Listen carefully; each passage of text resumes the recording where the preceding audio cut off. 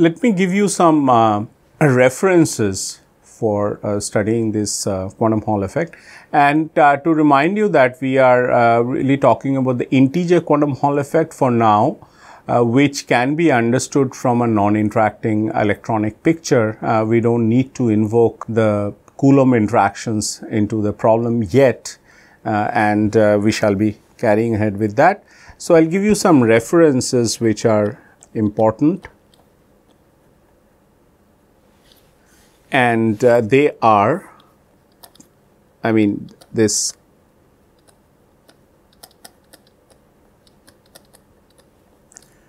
there is a reviews of modern physics,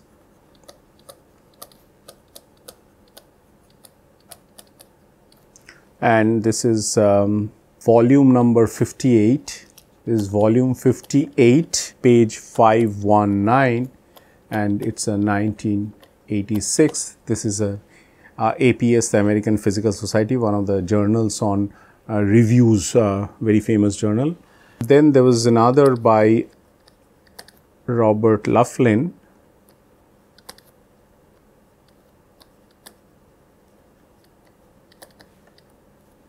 and this is Physical Review B, and it's a volume 23, page 5632 and 1981. And then there are excellent review article, one of them by S.M. Garvin. This is available in the archive. It's a preprint.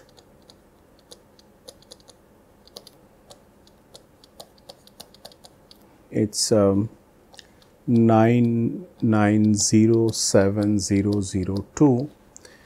There is another excellent one which I shall be referring every once in a while by David Tong. This is a preprint as well, and it's probably a part of this TIFR Infosys lectures, and this is again available freely in archive 1606. 1606.06687. Apart from that, there are a number of references which may be used. I'll tell you as and when they are used, and they are useful for you to learn the subject. So let me then go back to the kind of discussions that we have been doing. Let's say the properties of the Landau levels.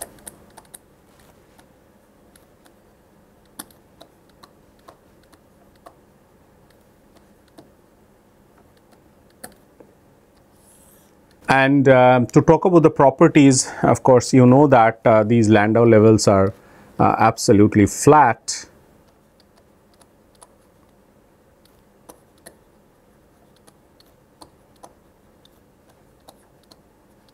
And just to remind you that the energy obtained was like n plus half h cross omega b. It is same as that of harmonic oscillator, excepting that in a usual harmonic oscillator that you learn in the first level quantum mechanics, it is a constant which depends only on the force constant k and the mass of the particle, whereas here omega b depends on the magnetic field. It's actually EB over m. And this is called as the cyclotron frequency. Okay. So these levels, if you draw them, they look like this is n equal to 0, n equal to 1, n equal to 2, n equal to 3, and so on. And I have argued and showed explicitly that these levels are in principle infinitely degenerate, and the degeneracy is only limited by the value or the magnitude of the magnetic field, and it depends upon the area of the sample. Now, if you take an area to be large enough, They're not very large, but this can be not microscopic but macroscopic area, say a few millimeter by a few millimeter, that is can be called as macroscopic. And then it only depends on the magnetic field, and we have shown that 12 to 15 Tesla of magnetic field is being used. So these are really degenerate, and they are flat, of course. So this is n equal to 0, n equal to 1. Just like a harmonic oscillator, there is no restriction that n equal to 0 won't be available. Remember that a particle in a box n equal to 0 was not allowed, because in what it means is that there is no particle there. N equal to 0 means that, but here of course n equal to 0 is an allowed level, and n equal to 3, etc., and so on. Okay, so when I say they are flat, which means that they have no dispersion, so this is E, and they have no dispersion. That means that the velocity of the electrons, if you remember that your band theory, these classes or the band theory chapter, it tells you that Vk is actually 1 by h cross del E del k, or it depends upon the slope of the band energies. Now these are completely flat, so the velocities are 0. Velocity of the electrons are 0, and that means the kinetic energy of the electrons is 0. So the kinetic energy equal to 0. Okay, so they have no kinetic energy, and the only energy that remains is the potential energy. Okay, and because the number is very high, because the degeneracy is very high, it's very likely that they would be interacting at least moderately to strongly, and these effects we'll discuss later when we talk about fractional quantum Hall effect. Okay, but these are some of the properties of these levels. Let's talk about another one. The second one, let's say, is the, of course they are highly degenerate, and which I said, but what are the implications of that? Let us see. So it's the highly degenerate, and it says that we have said this, that the degeneracy is determined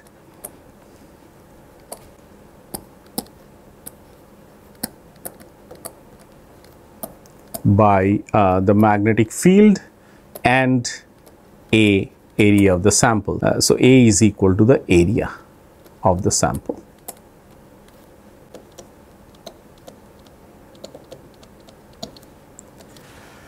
All right, so this is already known, and now these plateaus that I have shown you several times of the Hall resistivity, so the resistivities have plateaus like this and so on.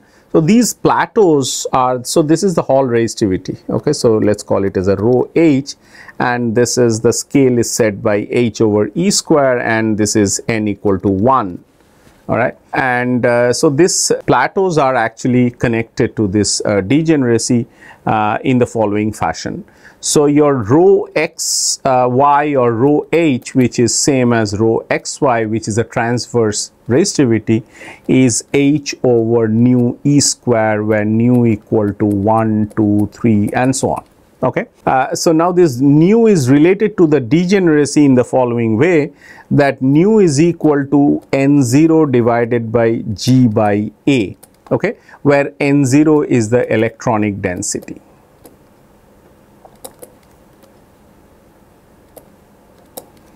Sort of going back, that is, I'm revising some of the things that I have already said, and this is nothing but n0 divided by EB over h, and if you remember this, G over A is degeneracy per unit area, and this is I can write this as n0 divided by B and divided by h over E, and that is your h over E in the is nothing but h over E is equal to a flux quantum which has a value 4.13 into 10 to the power minus 15 Weber. All right, so this is the value of the flux quantum. So this is really like n0 divided by b over phi 0, or say n0 phi 0 divided by b. Okay, so this, the integer that you see in the plateaus, that is related to the degeneracy in this particular fashion. Now we demand, or at least the experiments dictate, that nu has values which are integer. So which means that if you really write this as, instead of this, you write this as b over phi 0, then you know, this is actually it'll take integer values when the ratio of the density of carriers and this b by phi 0. And if you do not talk about the degeneracy per unit area, then we can neglect this and can in fact let me remove this degeneracy per unit area and write it as only degeneracy, in which case we'll have a here, which means that these degeneracy is equal to, this is n0 divided by phi upon phi 0. Okay, so then this plateau, integers of the plateau, they actually are ratio of these electron density divided by the flux divided by the flux quantum. Okay, so when this becomes an integer, you see a plateau in the resistivity, and as you change your magnetic field, the phi is changed, then this deviates from being an integer, and then you see that there is a sharp increase in the Hall resistivity, and then till it comes to the next integer, it again then shows plateau in the resistivity. So this is how the degeneracy that we talked about of the Landau levels are connected to the Hall plateaus, or the quantization of the Hall plateaus. Okay, I've already partly answered this question, but number 3, what is the conductivity of the Landau levels?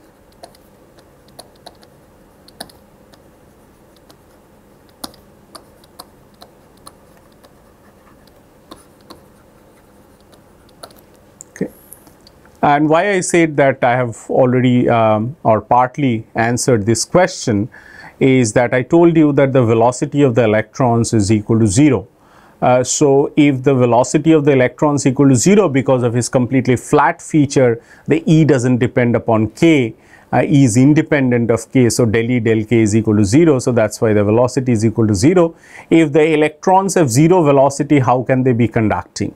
Okay, but however, a more rigorous analysis also shows the same thing. Let's talk about calculating the current.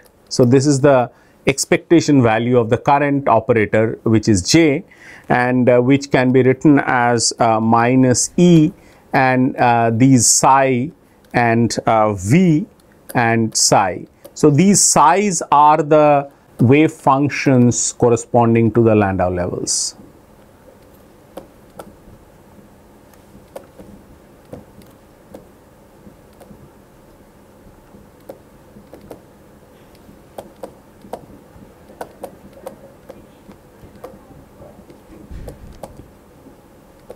Okay, so you're taking the expectation value of the velocity operator between them, and the velocity is nothing but minus E by m psi and p psi, and now this p in presence of a magnetic field is just not the momentum, but this is equal to p plus Ea, which is what we have learned. So this has to be changed in presence of a magnetic field by P plus Ea, where A is the vector potential, and you have to take the expectation value of that. Now let's say we talk about the Jx, that is the x component of the field.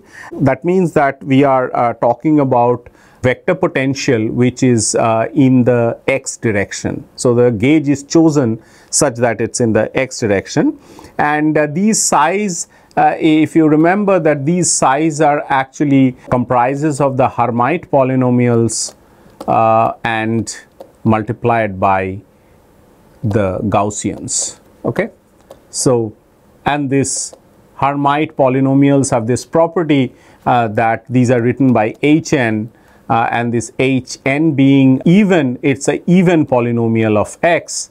That's a special coordinate, and if n is odd, it's an odd polynomial of x. Okay, so which means that if you change x to minus x, for n to be even, it doesn't change sign, but if you change x to x for n equal to odd, it changes sign.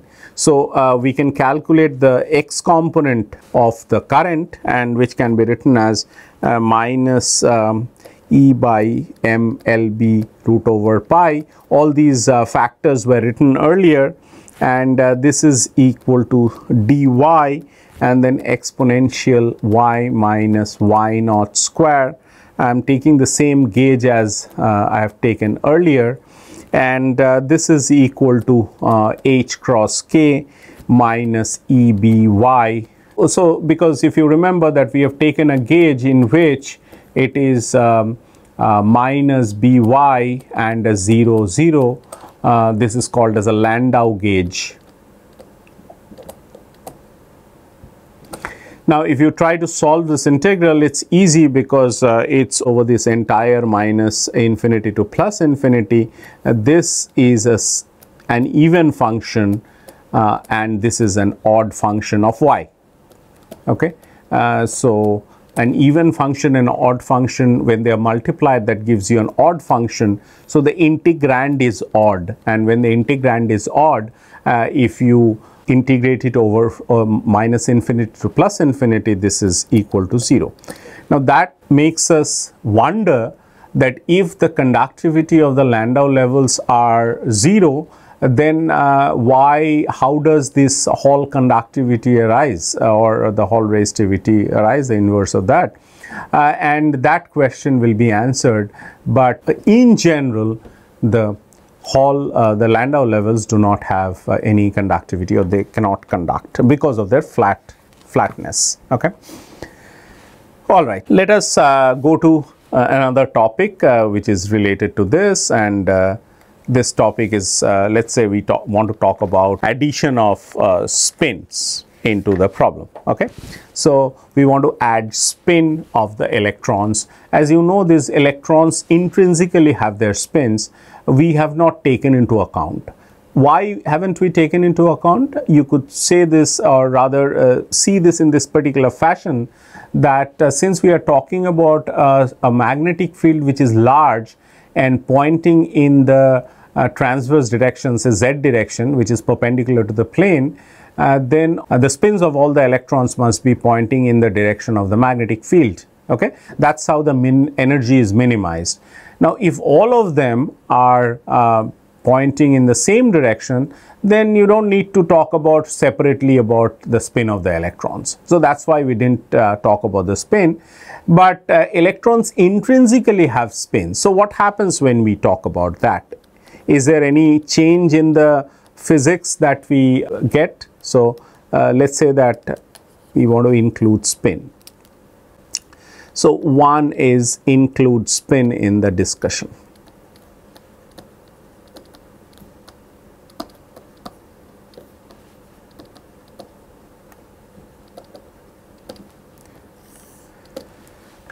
What happens when you include spin in presence of a magnetic field? There is a Zeeman term that emerges. Okay, and this Zeeman term can be written as, so delta, let's call it a Zeeman, so write it with a capital Z. Delta is the energy scale of the problem. So if this is G mu B into B. Okay, where B is the magnetic field, mu B is called as a Bohr magneton, and G is called as the Landau G factor, and G is almost equal to 2. Let's take it as 2, and mu B, which is the Bohr magneton, for an electron it can be written as EH cross over 2m.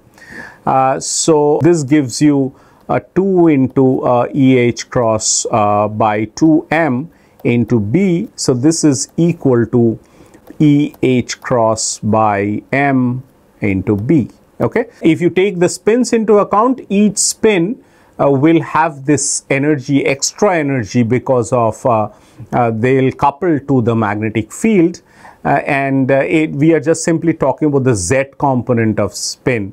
So this is because the magnetic field is in the z direction. Okay, so it just goes by. So the Hamiltonian for such a thing is sigma dot b, where sigma are the Pauli matrices, spin half particle. We are talking about specifically about electrons, and so this gives rise to thing which is like h cross by 2 and s, z and b and so on. Okay, that's how this thing comes. So we are pretty much talking about a classical or a semi-classical picture. So the Zeeman energy scale is, if you take this thing into account, then the energy scale is set by this EH cross by M into B. Now, the funny thing is, you'll see that the distance between, or the difference between the Landau levels, okay, let's call that as delta LL, just to remind you that it's n plus half H cross omega B. So they are all equidistant. So the distance between them, I mean, distance means I'm just talking about the energy difference between them, is H cross omega B, and omega B is nothing but equal to EB over M. So this is EB over M. Okay, now this is what we have learned. So delta LL is also EH cross B over M. Okay, so delta Z and delta LL, which we have already done, they are exactly same. What it means is that, say the spectrum, the Landau level spectrum for spin up electrons will coincide with one level or one n lower of the downspin electron. So what I mean to say is that because these two are same, and this is the energy difference between the up and the downspin electrons. So suppose this is the n equal to 1 and n equal to 2, just taking two levels. So for the spin down particles, this will correspond to the same thing. So this is spin down corresponding to n equal to 1 will correspond to spin up for n equal to 2. So this is n equal to 2 and this is n equal to 1. So they'll coincide and no longer be able to call this as n equal to 1, because this is n equal to 1 for the downspin, but it's n equal to 2 for the up. And similarly, I mean, if I call this as n equal to 2 for the down, I have to call this as n equal to 3 for the up. So this one goes away. Okay, so but you see that this is a trivial, it's just that nth level of the one kind of spins, they coincide with n plus 1th level of the other kind of spins. But however, this is really back of the envelope calculation. It doesn't happen. So for example, in gallium arsenide, when these spins are taken into account, the Zeeman energy, that is delta Z, is typically 70 times smaller than the Landau level energies.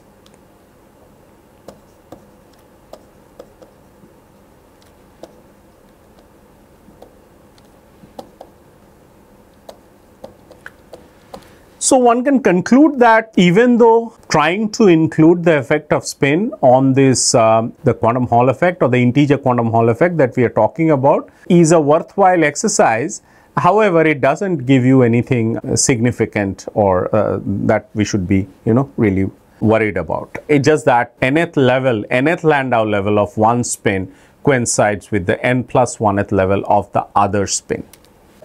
2. Let's include the electric field.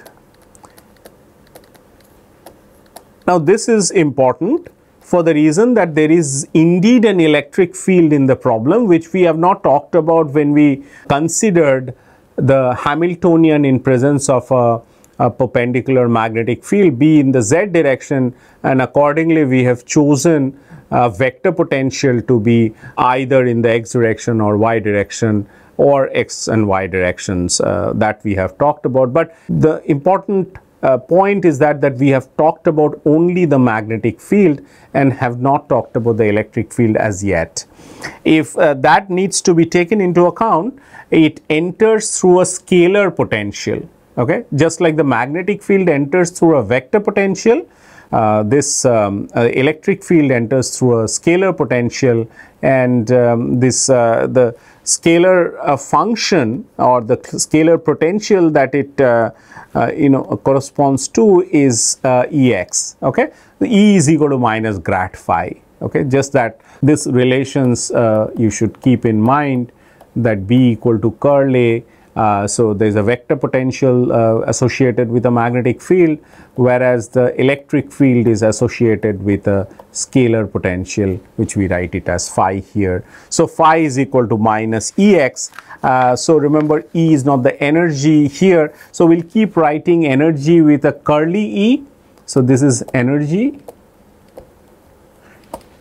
And this E, straight E that you see here is the electric field. Okay, so in the previous slides we of course took the liberty because there was no electric field there, but now we have to be careful. Okay, so let me write down the Hamiltonian of a system in presence of both the electric and the magnetic field, and let me introduce a little bit of change there so that you get a practice of what we are doing.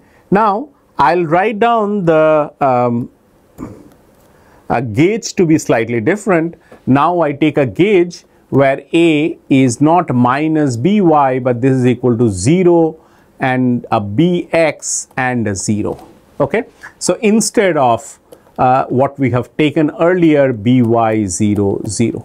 Okay, now this is a valid gauge as well, because this gives you if you take a curl of that, this gives you Bz cap. Okay, and that's exactly what we want.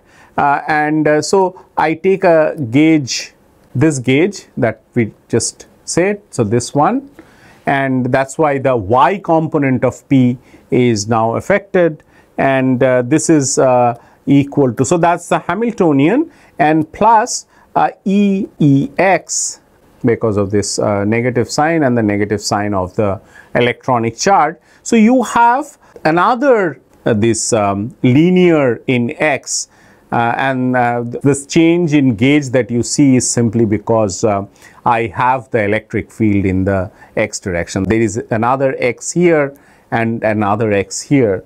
So that's why, because otherwise you'll have both Y and X. It's not a problem at all, but it's just that I wanted to simplify the discussion here. Okay, now what I'll do is that instead of solving this again, this problem that H psi equal to E psi, instead of again solving this, there's a simpler way out. What I can do is that I can complete the square, because this is let me do a bit of so this is Py square plus E square B square X square plus 2 EBX Py and plus Ex. So you see there is a Py square, there is a term which is linear in Py, and of course these are constant terms, and if you look at it from the other way, that there is a X square and there's a X, and these are constant terms as well. So what we do is that we just complete the square and write this Hamiltonian, and then once when you do that, you are left with some things which are this. We'll take it as a little example, that this is equal to H cross omega B and minus EE. This is electric field, KLB square plus EE divided by M omega B square plus half ME square by B square. Okay, so what I do is that I entirely open it up and then try to sort of write it in terms of a complete square. So the these term which you see here, this term is an important term. This of course you have seen with only the magnetic field. Even if there is no electric field, you'll still have this. And this is a term which is, it looks like a kinetic energy, it's like a half mv square. If you can somehow relate the velocity of the particle, which is the ratio of the electric and the magnetic fields, the middle term is important because this has a k, which is the momentum vector or the wave vector. This was missing, and I said that the velocity of the electrons is 0 for the reason that the Landau levels are completely flat, which is no longer the case. It acquires a k dependence, and in which case the electrons are becoming dispersive now, and if they become dispersive, they'll acquire a velocity. And that's exactly what the idea is. Okay, and the electrons are actually displaced along the x-axis by an amount which is me over eb square. We'll see that displaced along the x-axis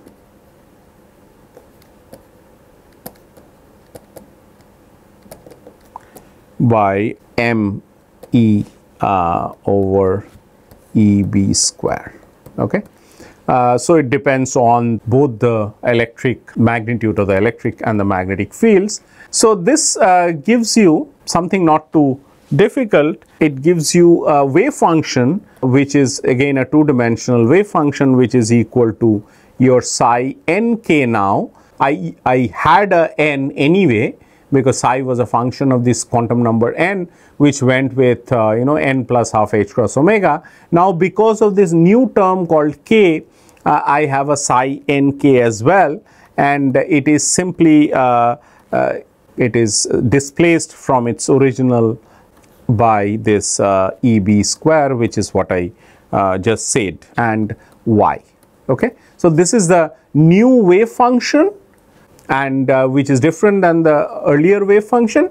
However, the nature or the qualitative nature of the wave functions remains same. The farther the Vy, which is the y component of the velocity, is equal to 1 over h cross del E n k del k.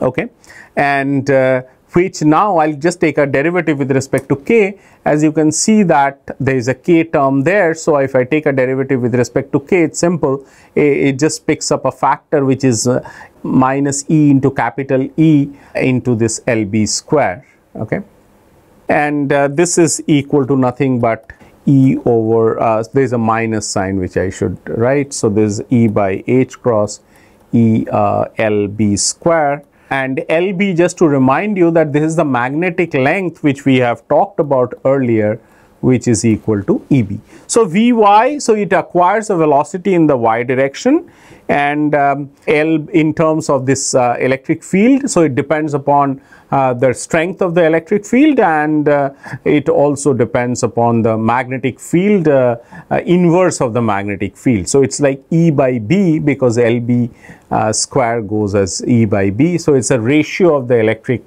to the magnetic field. And so if you want to know that what happened to these flat Landau levels, which were earlier completely flat and of course equidistant. Now let me write it, draw it with a color. So these becomes like this, it becomes like this, it becomes like this. Okay, so this is n equal to 1, n equal to 2, and n equal to 3. So E versus K, and this is K for different n's. Okay, so this is the only change that happens when you include actually an electric field. So it doesn't have too much of change or any really qualitative change, but this dispersion is important in the presence of the field. Okay, and of course if you the Vy, it, as I said, that if you put LB, this is equal to E into electric field H cross and then H cross by EB. So this is equal to E by B. Okay, so this energy that you see here, so this is the energy, not the Hamiltonian. So this is the energy that, and this is a function of Nk, and this energy is actually can be viewed as the following. So epsilon Nk consists of 3 terms. One is, of course, it's that of an oscillator. So n plus half h cross omega b is that of a harmonic oscillator, which we know, which we have seen earlier. Number 2, which is basically this is like a potential energy of a wave packet, which is localized at x equal to minus k L b square minus m e divided by e omega b square. It is potential energy of a wave packet.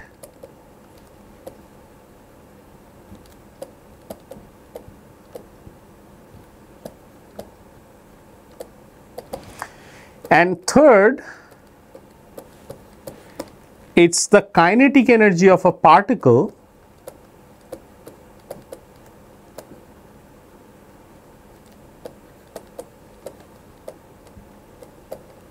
whose energy is given by half mvy square, which is half m into e square by b square. That's the, so if you see this, so this is the usual harmonic oscillator energy.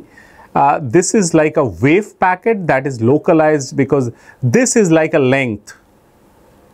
Okay, so E electric field into charge into some distance will give rise to a wave that is a potential energy of a wave packet, and this is that particle with moving in the y direction.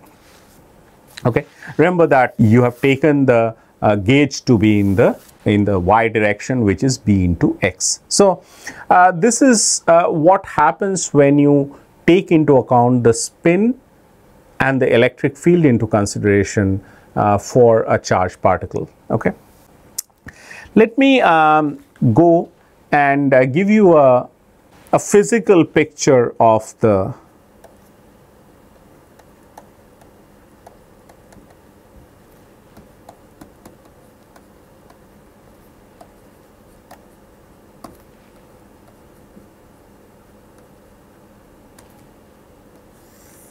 okay.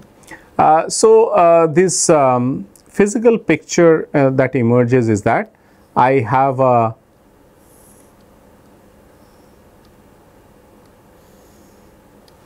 this is a 2D electron gas. Okay, I have taken a rectangular sample and it is put in a strong magnetic field. Okay, let's not talk about electric field and spin anymore because we know how to deal with them.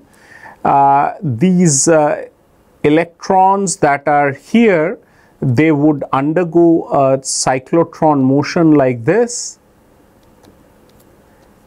and the cyclotron radius is inversely proportional to b, which means as b increases, the cyclotron radius decreases. Okay, which can be easily understood from the classical electrodynamic equations. Okay, now this is what happens in the bulk. So the bulk is completely insulating because you see the electrons cannot drift from one side to another. Okay, or they cannot carry current in any of the directions because there are all these modes or all these electronic orbits which are closed, and closed orbits cannot give rise to such electronic transport, but we know transport occurs. There are Hall conductivity at the transverse edges of the sample. So what happens is that there are these edge modes, they cannot complete a full circle and they skip from one edge to another, which happens here as well. Okay, It happens on the other sides as well. Let us only talk about this. So you see that these actually take part in conduction, and these are called as skipping orbits.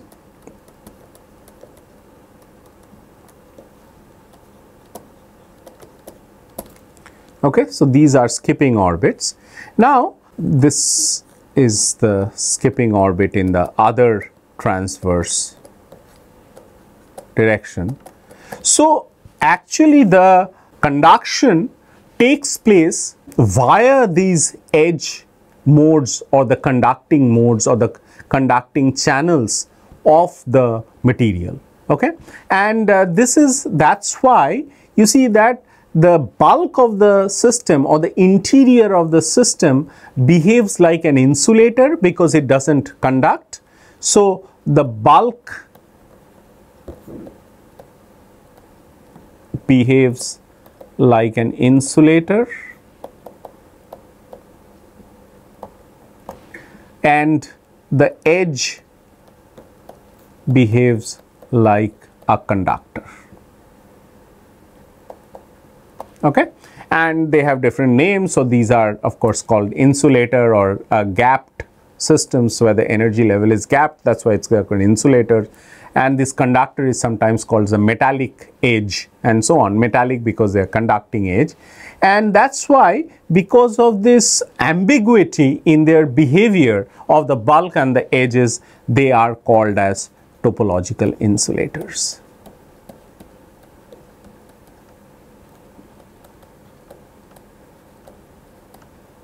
Okay, they are often written with TI.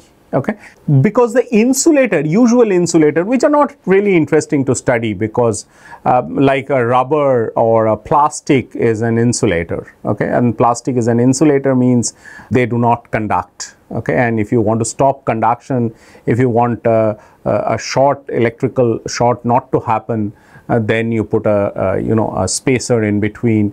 Those fuses are made up of heavy ceramic material which are completely non-conducting or rather insulating material. They are good insulators, and there are many things in nature which are good insulators, and they are good and they are important for a variety of purposes that we see on everyday basis. But however, their electronic properties are usually not interesting. Okay. However, these ones, because they have a difference in behavior of the bulk and the edges, their behavior is interesting, and this opened up a very rich field of study, and several topological insulators are discovered. If you want to know more about them, there is a review by Zahid Hassan, MZ Hassan, in Reviews of Modern Physics. I'm not sure whether he writes with 2S, but it could be 2S. So it's again, I don't remember but if you search, you will get it. Okay, and he gives a very detailed account of the discovery and the synthesis and the properties of the topological insulators.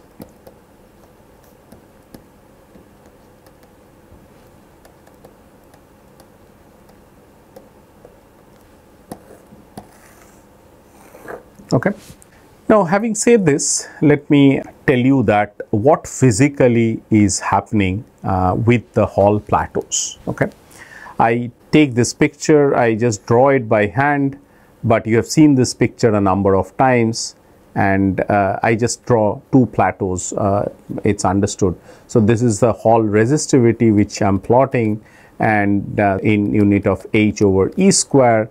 And this is the rho H is actually H over nu E square, where nu is equal to 1, 2 and so on. Okay, this is what we have told several times, and I'm just showing you two new values, nu equal to 1 and nu equal to 2, and let's try to understand that what happens physically. Okay, mathematically of course we'll have to see this, but what happens physically.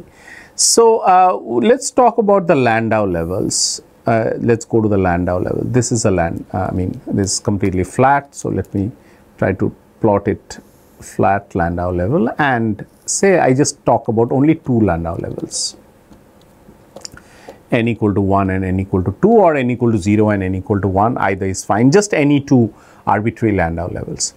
Now these Landau levels, of course, the way we have calculated, they look like 2 sharp lines with no extent, but however there is, I've told a number of times that these are disordered material, and we'll also learn that how these 2-dimensional materials are being formed experimentally, or they are being synthesized experimentally.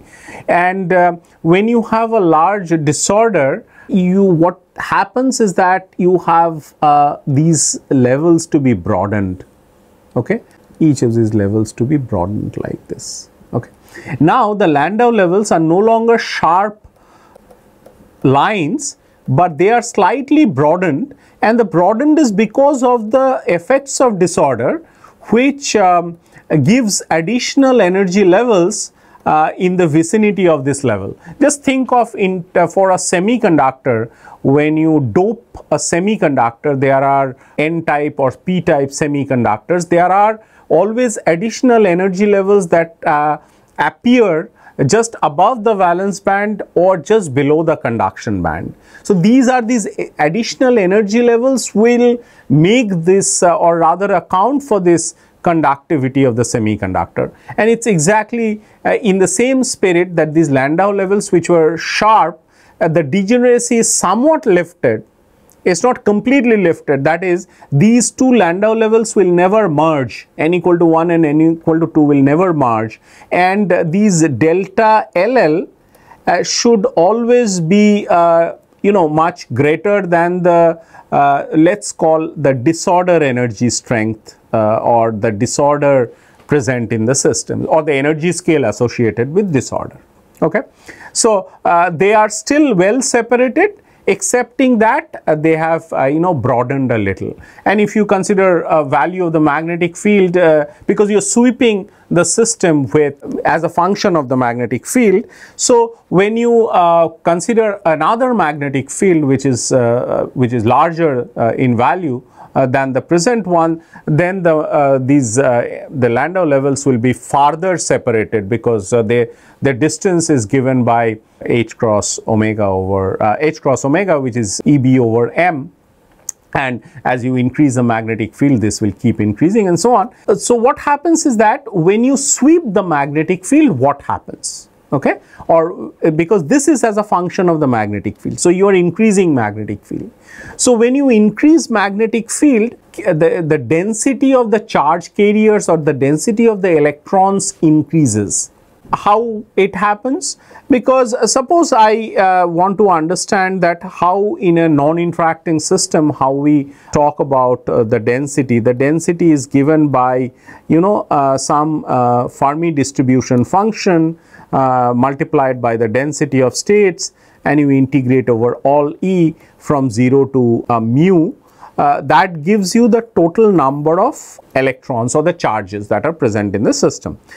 This is the Fermi distribution function, FD distribution, which you know from your elementary statistical mechanics, that f of epsilon is equal to exponential beta epsilon minus mu plus 1, and G epsilon is the density of states.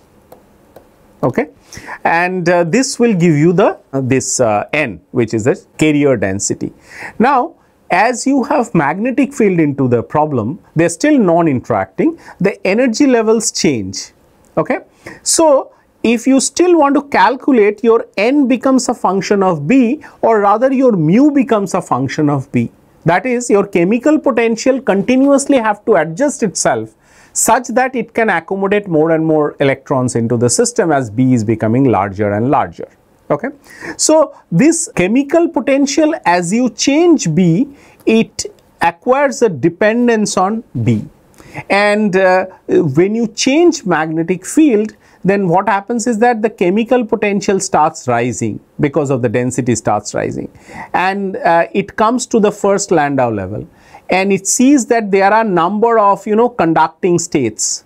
and then the conduction can happen just like metallic states. The conduction can happen without any resistance. Okay, so the resistance shows a plateau, and then it crosses the first Landau level or the lowest Landau level and goes out of it, and it finds no states that it can conduct. So there is a very large jump in the resistivity that happens till it goes to this when it starts finding a number of energy levels. So let's say we start from this and then we go to this and so on, because we are increasing magnetic field. So this is in the direction of that. So we start from here, that is when we are here. Okay, so at this point, let me point it out by, so let's say this is the point A, this is the point A, this is the point B, C and D. So this is the point B, this is the point C, and this is the point D. Okay, so D here. Okay, so as the magnetic field is increased, the chemical potential rises, and as the chemical potential rises, it enters into this Landau band. And why I'm calling it a band, because there are a number of very close by energy levels which the electron finds it easier to conduct, which means the resistivity kind of flattens, and that's what happens between A and B. So it gets a large number of conducting channels, and then it doesn't get anything from B to C, and hence the resistivity just rises, okay, and goes to a value C, and then again it finds a large number of energy levels and so on, and then the resistivity shows a plateau because it gets a lot of conducting channels and so on. So this is the origin of the plateaus in physical terms, if you like. Okay, so I think these will give you a holistic idea that how the Landau levels are connected to this whole discussion of plateaus being found at integer values of these h over e square, and how the filling, electron filling or the degeneracies are related to that. We shall be continuing from here and talk about other things which are like the experimental realization of the two-dimensional materials is one important thing, and then there are theoretical understanding or ansatz, or there are thought experiments. One of them, beautiful visualization or conceptualization of this quantum Hall effect, is called as which Laughlin saw. I have written down the name of Laughlin in the first slide when I have referred to his work. He saw it as a quantum pump. So he actually talked about a disk geometry and then a flux threading through that. So there's a very nice understanding of that, which is called as a Corbino disk geometry. We'll learn that. And there are other things such as Shubnikov-de Haas oscillation. So what happens to the magneto-resistivity? Does it that is the direction, the resistivity in the direction of current. It shows oscillations as well with some particular time period or frequency. That's called as the Shubnikov-de Haas oscillations, etc. We'll see all of that.